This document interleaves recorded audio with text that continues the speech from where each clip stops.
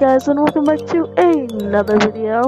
Pizza Cake Party here, and today I'm going to be teaching you how to make a simple platformer game in ScratchJr. It's actually easier than you might think. Let's get started. Okay, first you're going to need a background, obviously. I'm going to choose this simple background. Let's place cat right there. Good. Now, you don't have to use cat. You can use any character you want. Whether it's one that is built into ScratchJr or a custom one.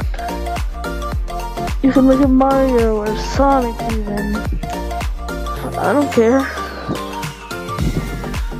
Now we're going to need some movement buttons so cat can actually move around. If there weren't any buttons, then no one could really consider this a game. Let's add some of these arrows, shall we?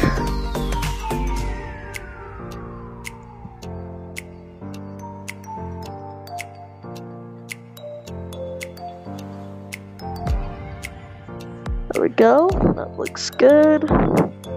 Now we're going to need a jump button.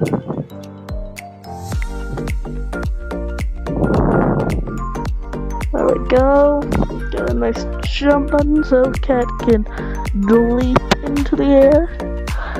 Alright, what's next? We're going to have to code these buttons so cat will actually move when you touch them. When tapped, send a message, of course.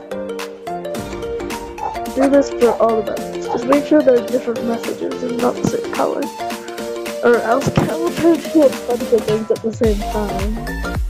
And that would be good.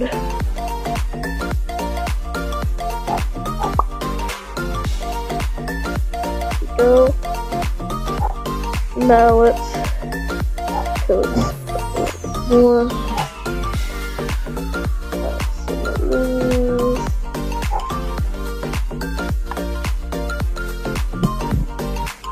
Alright, now let's see that one message, get right, get left on the one message.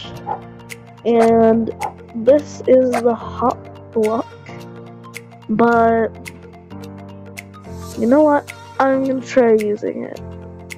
Usually I don't for these kinds of games, but let's do it.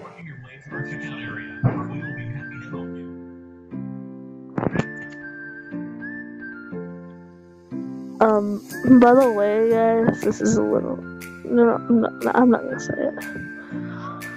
Maybe I'll write it in the description. That's something funny. Let's try using the hot block.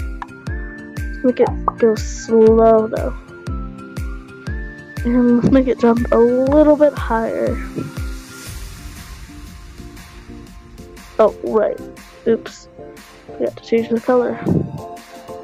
There we go. Now cat can jump. And go left and right.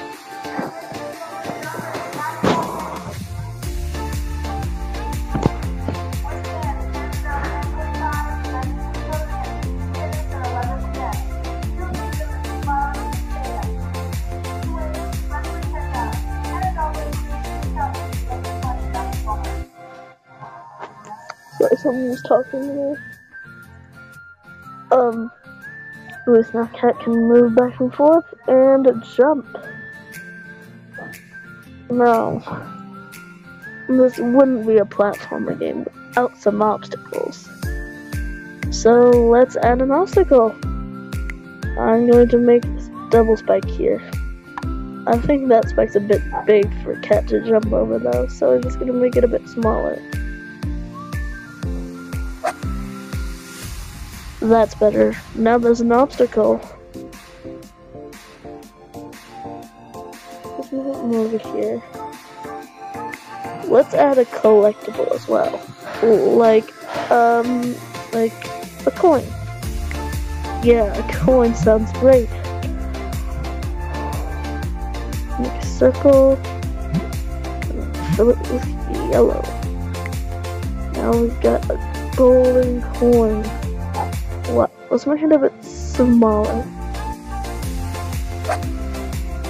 Okay, now untouched. Disappear.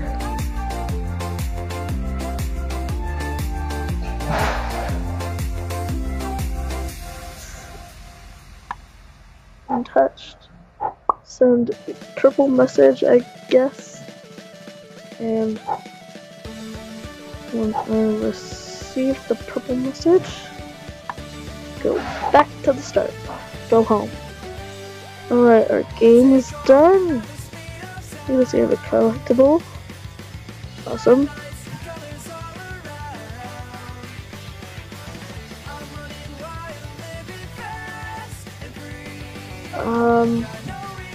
This hot block isn't gonna work, guys.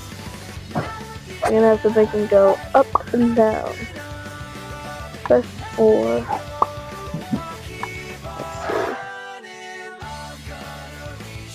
Let's see. There we go, that looks nice. It should work just fine. The when touched block or start on bump block makes the game lag quite a bit. And as far as I know, there's no way to fix it, so please don't ask about it in the comments, because I honestly have no idea. Oh my gosh, that is very laggy. But I'm not gonna fix that jump. You guys can do it if you want. You know what else you can do if you want? You can add a main menu, a victory screen, an extra level, more collectibles, moving enemies, more level layouts that aren't just a flat piece of ground. But those are just suggestions that would make your game way better. This is just the basics. I'm not gonna do another tutorial telling you how to add all that extra stuff, because I'm lazy. Well, I guess that's the end of the video now. Bye!